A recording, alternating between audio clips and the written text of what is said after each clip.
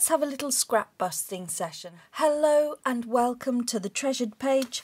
I'm Melanie and this is our quiet crafting space. And I've been sitting here for the last few weeks surrounded by all these papers and things, and I've just managed to untangle them, sort things out, so to the left, to the right, it's starting to make more sense. So I just thought I'm going to launch in to see what I've got on the desk and what I can make. So I'm just going to have a look at all the things and see if I can make anything here. So I've had this atlas page here for the last week and I am still not any closer to using it up. So let's just do something about this right now.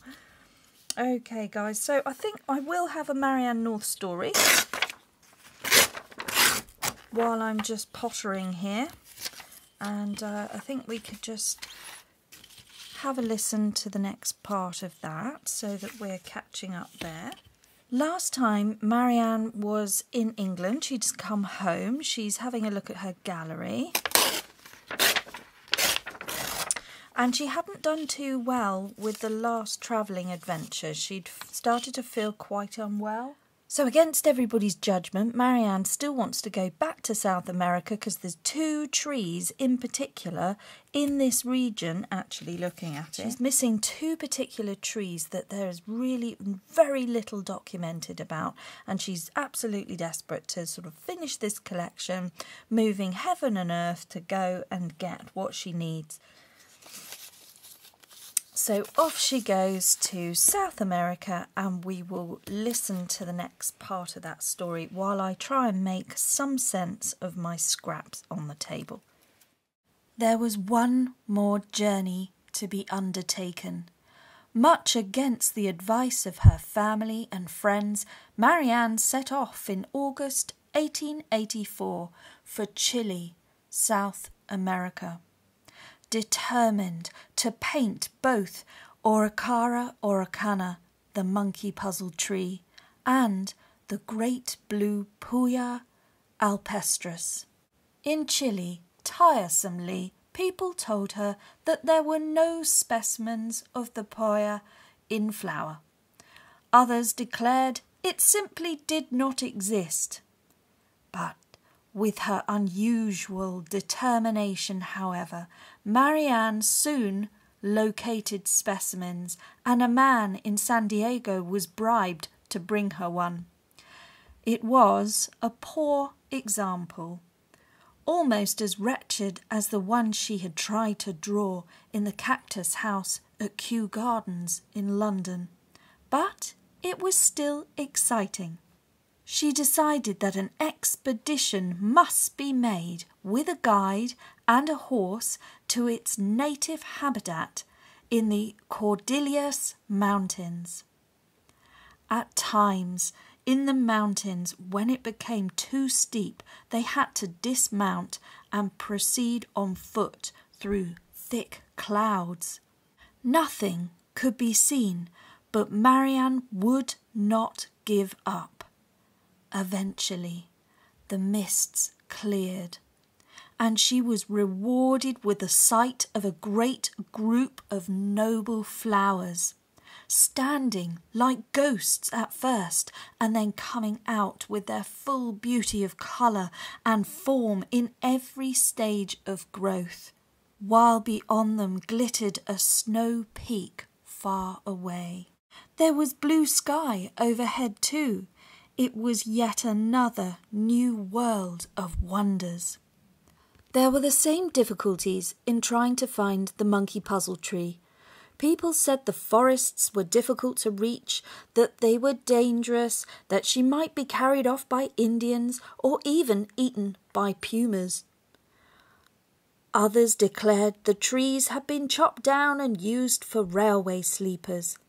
However, a 2-hour rail journey, she had been given a free pass on all railways by the government of Chile, took her to Angol, and a further 4.5-hour ride with an Irishman who owned the forest brought her within sight of her goal.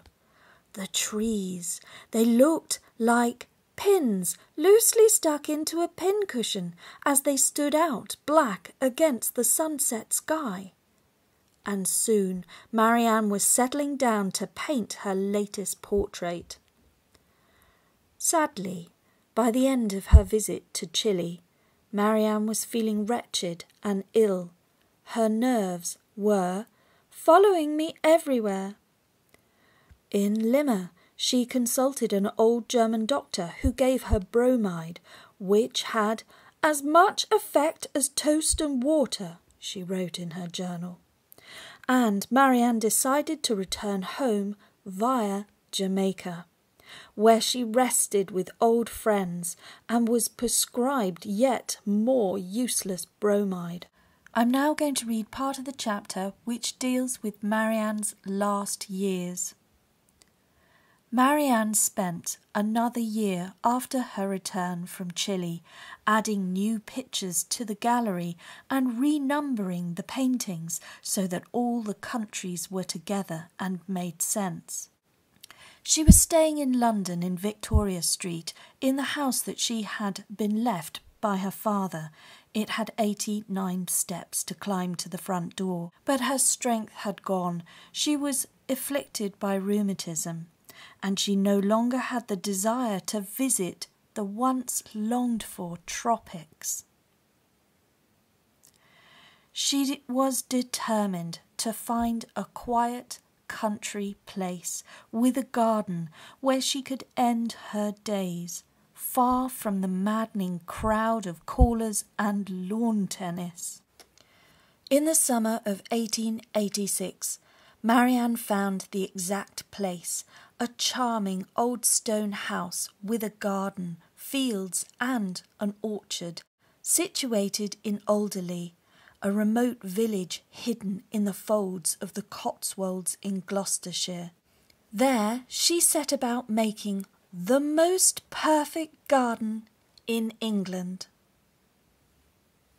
Okay, I've just used a little ideology big chat from Tim Holtz, and I found the word destination there.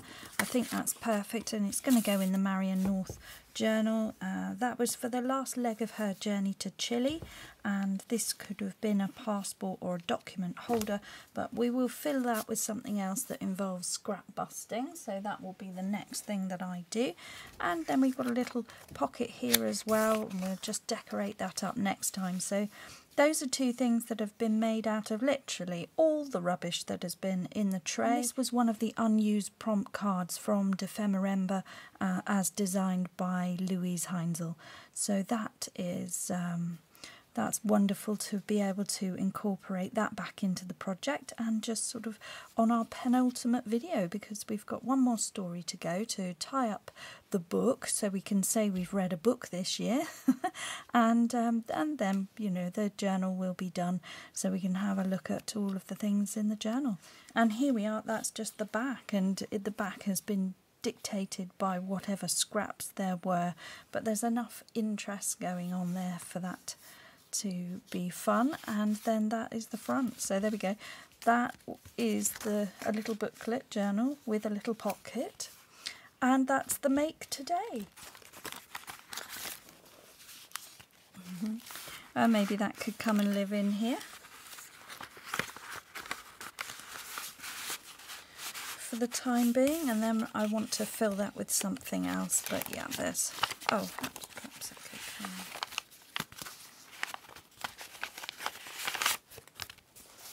There we go, perhaps that could come and live behind that belly band there for the time being. And we'll put this little neat idea. This is a journaling card, and I think that should come and live in there.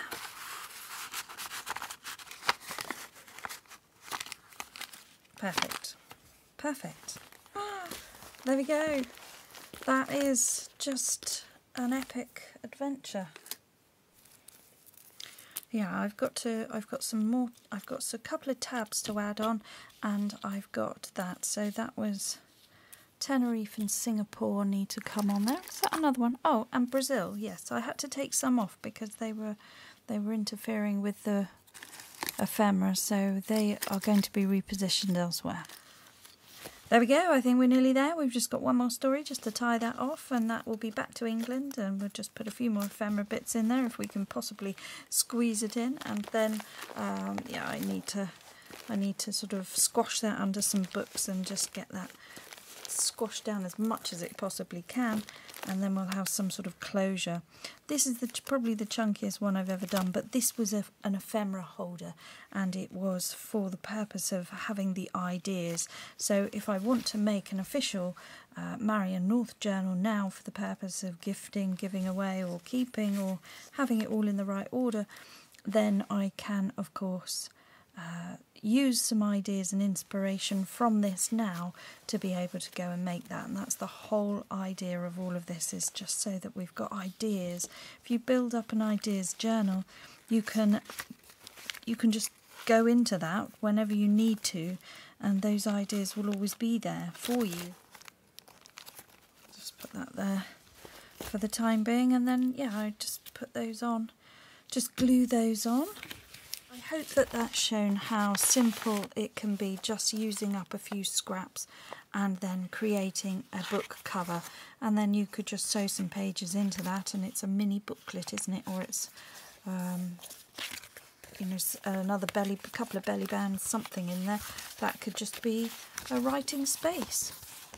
Doesn't even need to have anything else done to it. Bit of washi tape up the side. Have a look at all the scraps and things that you've got and just see if you could make something like that. There we go, so don't overcomplicate things, just look at what you've got and have a go. If you're new to the channel, do have a look at the playlist for the Marianne North journal that was set out for Ephemera. You will be able to have a look at the playlist and watch all the videos in order and hear all the stories, and really you'll have an audio book.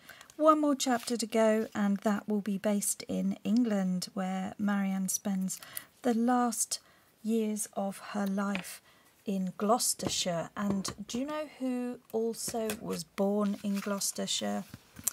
Well, it was Dr. Burnell.